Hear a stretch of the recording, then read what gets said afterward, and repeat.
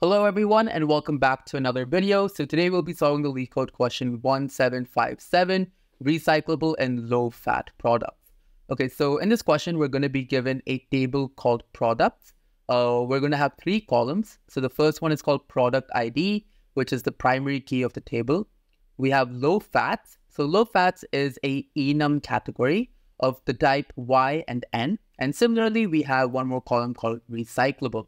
So very quickly, let's just talk about what enum actually is. Okay, so essentially, enum is going to be interpreted as a string. But let's say we want to make a category, let's call it size, okay? So what we're going to do is we're going to define the sizes we have available. So let's say we have small, we have medium, we have large, and we have etc. Okay? So now given this, when you want to insert a value inside of the size column over here, the only acceptable values are small, medium, large, or Excel, nothing else, right? So this saves up a lot of space, and it is also going to help with making sure the data is consistent, right? So you can't just have something like small, you have to have S itself. Now, one more pretty handy thing about this is that these values are going to be indexed. So let's say you want to refer to S, you could just refer to it as 1, right? So 1 would refer to S. Now, why is that? So when you initialize your table, it's going to be in this order. Okay, so small S is 1, right? Then for medium, so that's 2. So 2 is N, and then 3 is large, and 4 is XL. Okay, so that is how enum works. But what it's being stored as is just a string. So that's exactly how we're going to treat it. Cool. So, and just very quickly, you can look at it over here as well.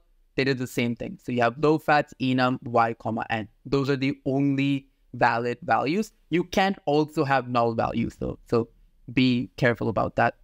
Cool. So now what's the question? The question is write a solution to find the IDs of products. So let's just start writing it. So we have select from where. Okay, so the table would be called products, okay?